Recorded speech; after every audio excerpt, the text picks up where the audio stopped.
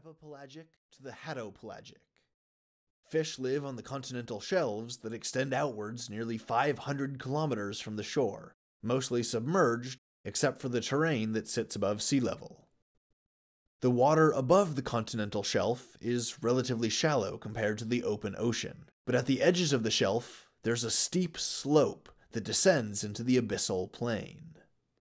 Because the continental shelves are so elevated and so close to the surface of the ocean, they often receive enough sunlight to feed a much denser biota of photosynthetic organisms that would never be possible in the deeper ocean. As I've said before, the density of primary producers in a particular habitat is a key factor that's limiting the size of the ecosystem that can ultimately feed off of them. This means that these marine areas with access to sunlight are really fertile for life, because they can sustain viable populations of marine plants. And the marine plants can feed herbivores, and the herbivores feed all of the carnivores. And so you can see that having this large, viable population of marine plants that spread across the continental shelf can feed everything else in the food chain above it. And so having these plants is really important. It's critical for having this density of life that exists in the epipelagic. I mean, pretty much all kinds of life are much more common on the continental shelves. The majority of fish species live here, as do marine arthropods and crustaceans. Corals exist with much higher abundance on the shelf than they do on the abyssal plain. And the primary producers that are virtually non-existent in the open ocean are able to thrive on the continental shelves.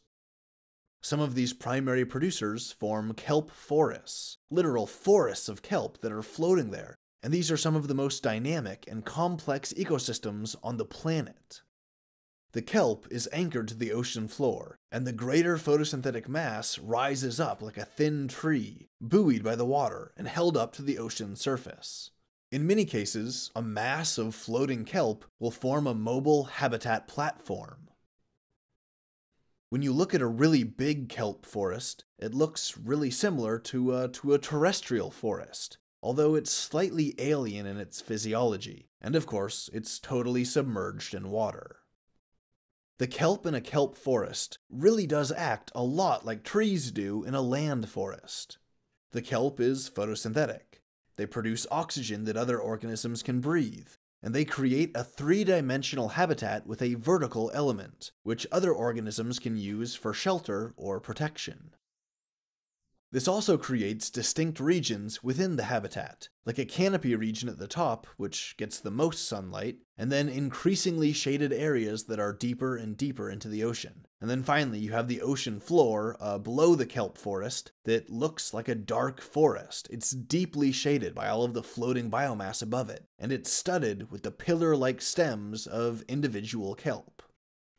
The ecology of the kelp forest works much like the ecology of a dry terrestrial forest. Herbivorous species like kelp crabs, isopods, sea urchins, and various fish will all feed off of the kelp, eating the leafy fronds and occasionally using them to hide from predators.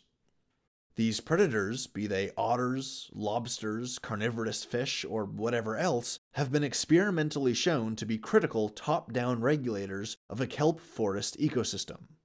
This is because there's a very large number of herbivore species that would otherwise eat away at the kelp with reckless abandon. If they could get away with it, they would eat the entire kelp forest and destroy it. But fortunately for the kelp forest, the number of these herbivores are regulated by the presence of predators that eat them. This has been demonstrated, for example, with sea urchins. In the kelp forests off the coasts of Alaska, sea otters are the dominant predator. The sea otters will eat the sea urchins, and they'll keep the sea urchin numbers from growing out of control. But if you remove the otters from their Alaskan kelp forests, the sea urchins don't have to worry about predation anymore, and so they grow and reproduce fearlessly. The exploding sea urchin populations will eat away more of the kelp than they usually do, and this leads to a direct deconstruction of the physical habitat. This can lead to the expulsion of numerous other species that live in the kelp forest, which causes a general degradation in the vitality and the biodiversity of the kelp forest ecosystem. This general principle has been experimentally observed not just in Alaska, but also off of the coasts of Southern California, Australia, eastern Canada, Chile, and South Africa. Another type of complex ecology in the ocean takes the form of a coral reef. Coral reefs are pretty amazing because they serve as a home to more than 25% of life in the oceans, despite the fact that coral reefs cover less than 0.1% of the ocean floor. This is a data point that should reinforce just how barren the rest of the ocean floor is. Anyway, the core of a coral reef is created by corals, surprise surprise, which are sessile animals equipped with filter-feeding polyps.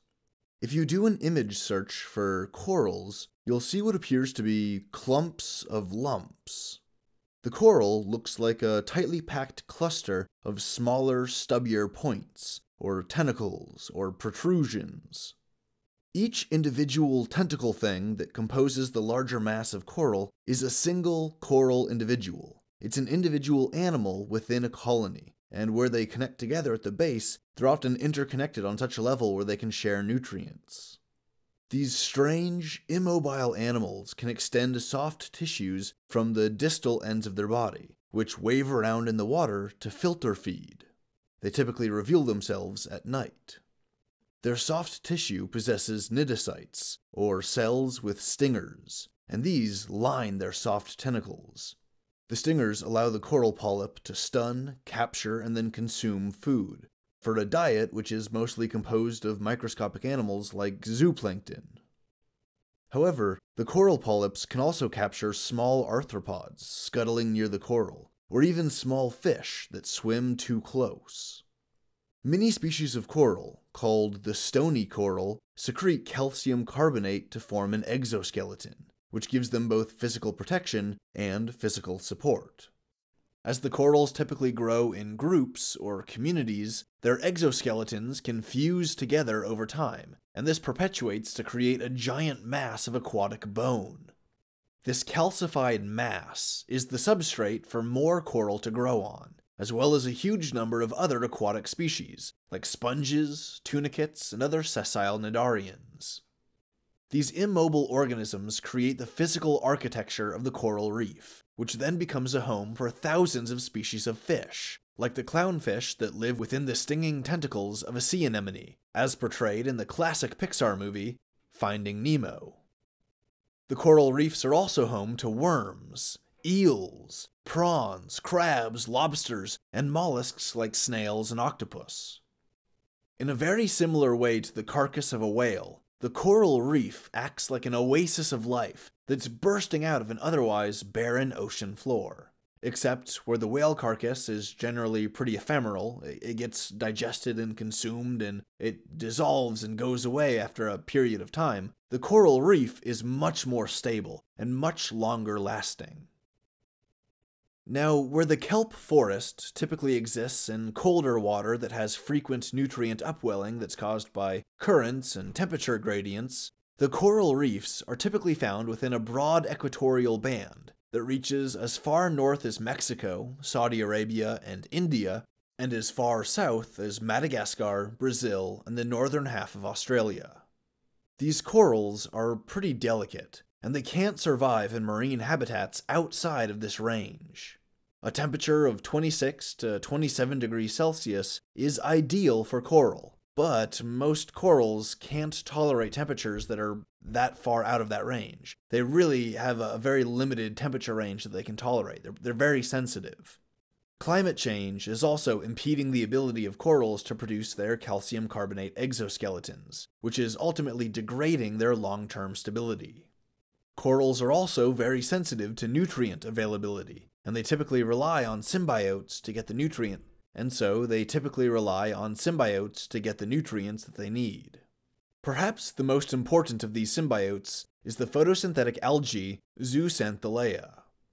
Because the Zooxanthellae are photosynthetic and they depend on access to sunlight, and the coral reefs are dependent on the Zooxanthellae for most of their chemical energy, the coral reefs tend to be concentrated in the photic zones of the ocean, where their symbiotes can access as much light as possible. To sustain this symbiotic relationship, the corals will consume plankton through filter feeding. They filter feed the plankton out of the seawater, and they digest their little bodies down into nitrogen and carbon-containing compounds that then get shared with the zooxanthellae, which, in return, give the coral energy-rich nutrients like glycerol, glucose, and amino acids for building proteins. In many cases, the seafloor surrounding a coral reef is covered in meadows of seagrass, or the shoreline might possess mangrove forests. These examples of marine vegetation are essentially giant pools of nitrogen. When the seagrass or the mangroves die and their bodies decay, all of the nutrients in their bodies will dissolve into the ocean, and this will increase the local concentration of nutrients available for the coral reef. And because a lot of these larger plants, like the seagrass and the mangroves, they often have leaves which are very dense with nitrogen, when they die and decay, they're releasing a lot of nitrogen into the nearby water. And this is extremely helpful for all of the other organisms that live here, not just for the coral. Now, the mangroves, these mangrove forests, are themselves extremely fascinating habitats that have a very pronounced influence on the maritime ecology that surrounds. If you want to hear the rest of this exciting episode, then head over to the Biologic Podcast channel. Become a subscriber, check out all of the other awesome biology content, and consider supporting the show through Patreon or the official store. And as always, thanks for listening.